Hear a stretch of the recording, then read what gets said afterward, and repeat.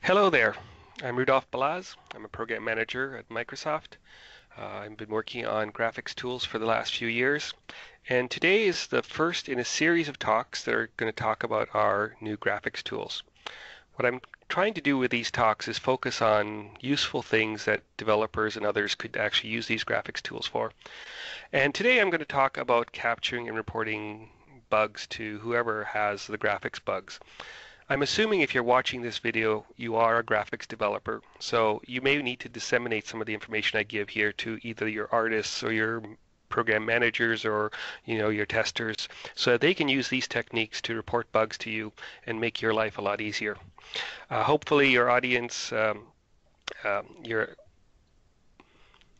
hopefully your beta testers will also pick this up and be able to report lots of interesting bugs for you that you can get that sort of information from the field on graphics cards you don't actually have in-house.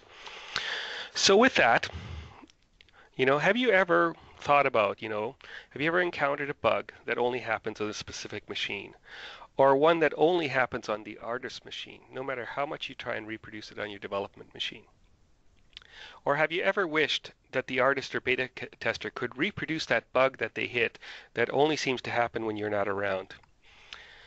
And, you know, what if you wanted a really quick way of pinpointing where a bug is? Is the bug in your game? Is the bug in the OS? Is the bug in your hardware? Those are some of the things that you can use the tools I'm about to show you for. So first of all, let me give you a quick background. I'm going to keep this short, just one slide. There are new graphics tools in Windows 10, and because graphics tools are one of those things that always need to match the actual graphics binaries that are in the OS. If you use versions that are older, things you can have compatibility issues. What we decided to do with Windows 10 is we actually made the graphics tools part of the OS, and we include it as an optional feature or a feature on demand as it's called. And what this allows you to do is you can actually download the graphics tools very simply onto any Windows 10 system. It will get pulled down from the cloud and put onto your system, and then you can use them.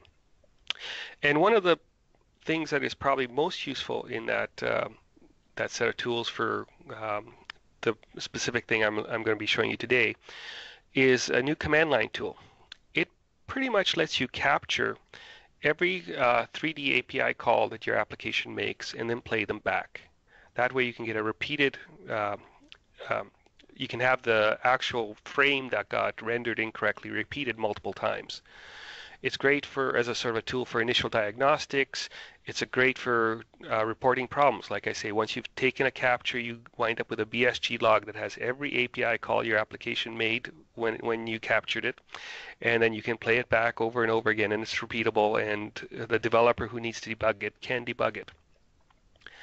And of course, you can now use this for regression testing, either in an automated fashion or as a manual fashion, but you can try it on different hardware. You can play it back on AMD, on NVIDIA, on Intel, on any sort of graphics vendor you want, as well as you can even play it back in our software renderer to actually see if the issue is within the hardware or within the application, whether you're calling the API incorrectly, etc. So there's a lot of things you can do with these tools, and they're built into the operating system.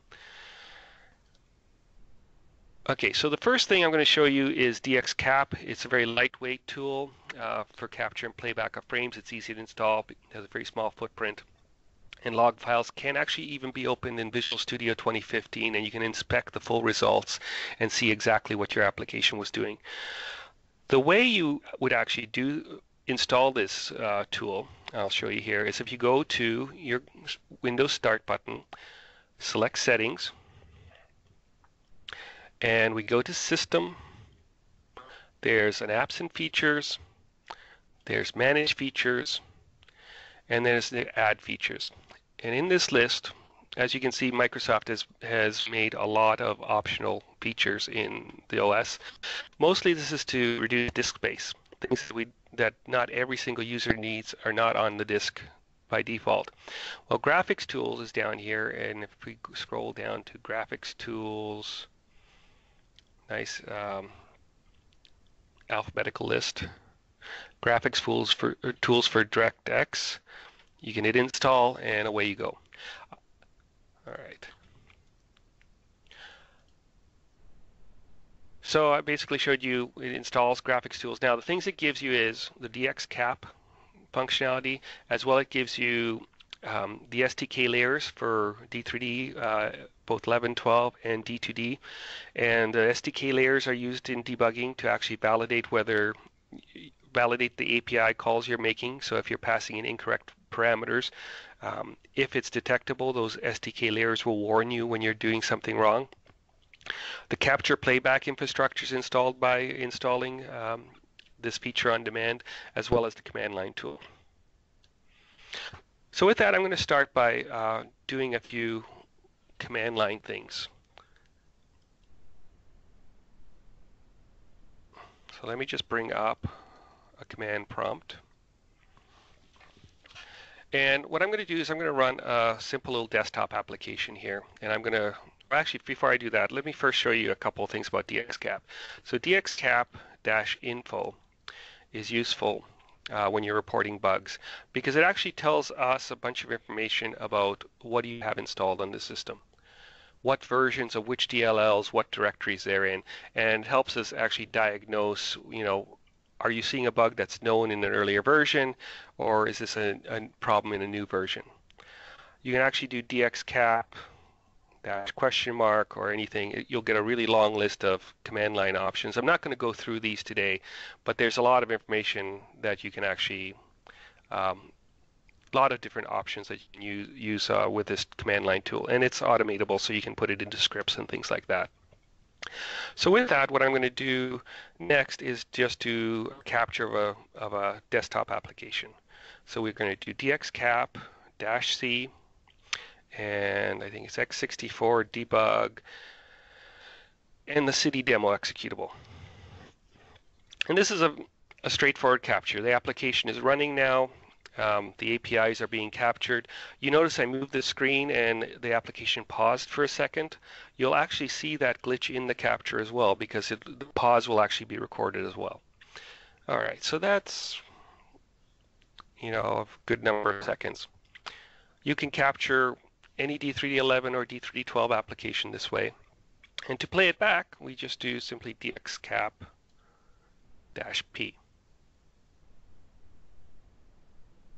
And there's a number of options here as well. I can repeat this over and over again.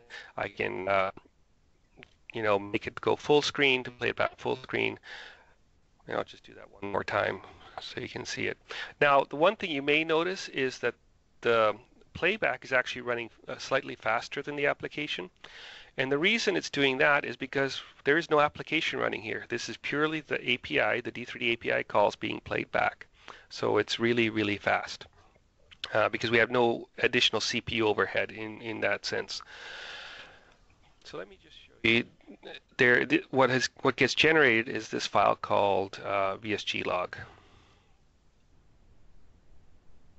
And in fact, I've run this a couple of times, and you see that I have 3 VSG log. Each one of them is numbered, and there's a date associated with it and so on. So every time I take a capture, I will get a log. You would simply take one of these logs and send it to whoever you want to debug the actual problem. All right. So with that, let's look at a couple other things. Now, what I did on the previous example was do what we refer to as a stream capture. You can take a really long capture of an application.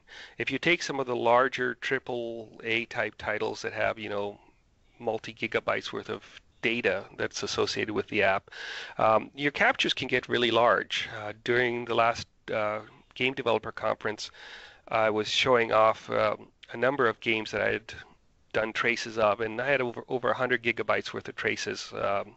So these captures are not replacements for videos. If you just want to show somebody what's happening, take a video. But if you want them to debug it, you have to give them an API or the API calls. But in general, the larger traces get really big. So one of the things you might want to do is capture a specific frame or a specific set of frames, or you may want to repeat that frame several times. So let me show you a couple of these to see what happens. So like if I do DXCap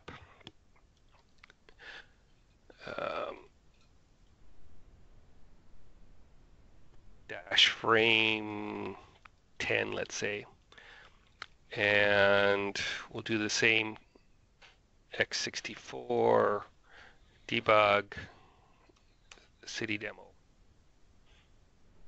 So it'll go till frame 10, which we probably passed now. And if I close this,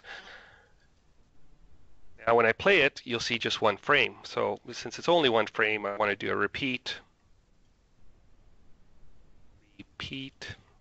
Let's say 50 times.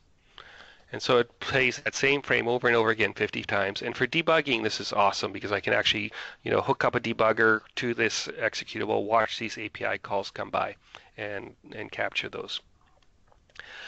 The other thing I can do is I can play this back on what we refer to as the warp rasterizer, which is a software implementation. And we have both a DX10 or DX11 and a DX12 version of this rasterizer.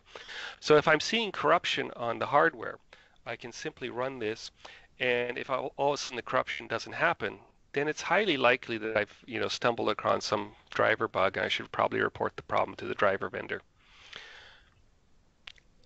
The other one that can be useful when actually trying to capture a particular issue in a app is the manual frame thing. And what I'm going to do is I'm going to DXCap /frame manual.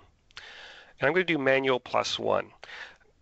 There's actually a couple modes of manual. Manual, you can, if you just specify manual, it will say, press a key to start recording, press the key to stop recording.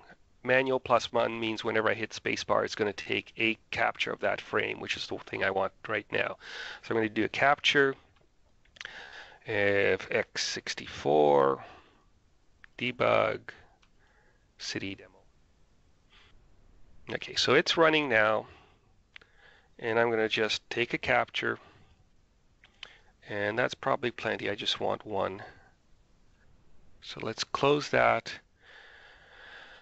If I do DXCap-P, again, the frame is too short, so let's do repeat 50 times or 40 times. There's the frame I captured manually. And I can use that by just watching what's happening on the screen, and when I see a glitch, I hit the space bar and it captures it.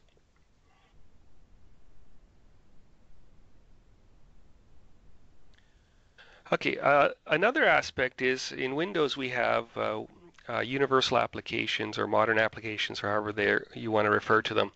These are slightly harder to find because the executable names are not as easy to discover. And so, for example, on this machine, I have the template, the DX12 template that comes with Visual Studio compiled and installed, and it's there. And if I go to my start menu, I can actually go launch it, and away it goes. But finding it, the exact right command line I need to use to launch it with DXCap is a little difficult. So what we've done is we've put into DXCap the capability of look that up for you and actually give you that information. So I'm going to do DXCap direct xapp, which is what I called it. And what you get back is a bunch of information like where is it on the hard disk, what's the file name, and of course I would just love to try and type this file name. It's not that easy. So to do DXCap with one of these modern apps, all I have to do is copy this command line and run it. And it automatically launches and captures the app for me. I can edit the command line and add other options if I wanted to. And when I close it, I can now play that one back, and it saved me all that effort.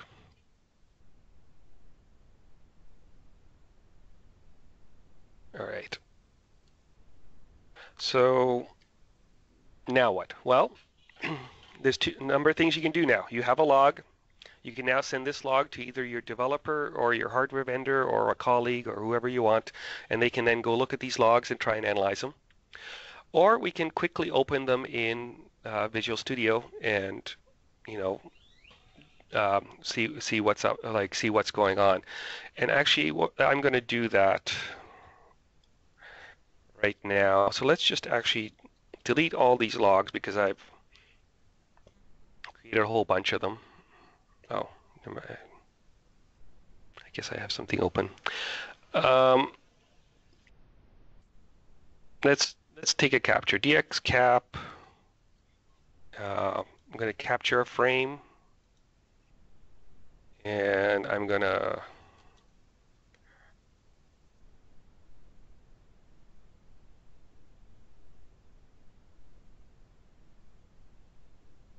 So we're just going to capture a single frame.